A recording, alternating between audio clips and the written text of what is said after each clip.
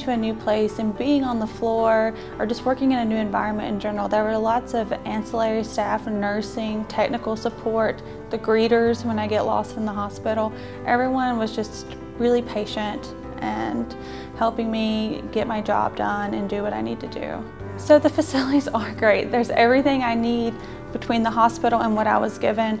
You know, I had a brand new computer. We have a newly renovated GME building that's huge. There's tons of free food. Yeah, that's a little hit or miss. But you know, new facilities, new TV screens, and lockers, showers, sleeping rooms. And in addition to it being comfortable for the residents, having a space in that kind of environment really fosters a sense of camaraderie.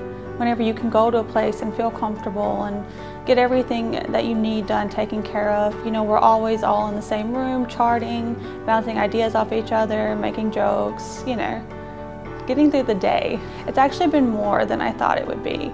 I thought it would be okay, I would get through, everything would be fine.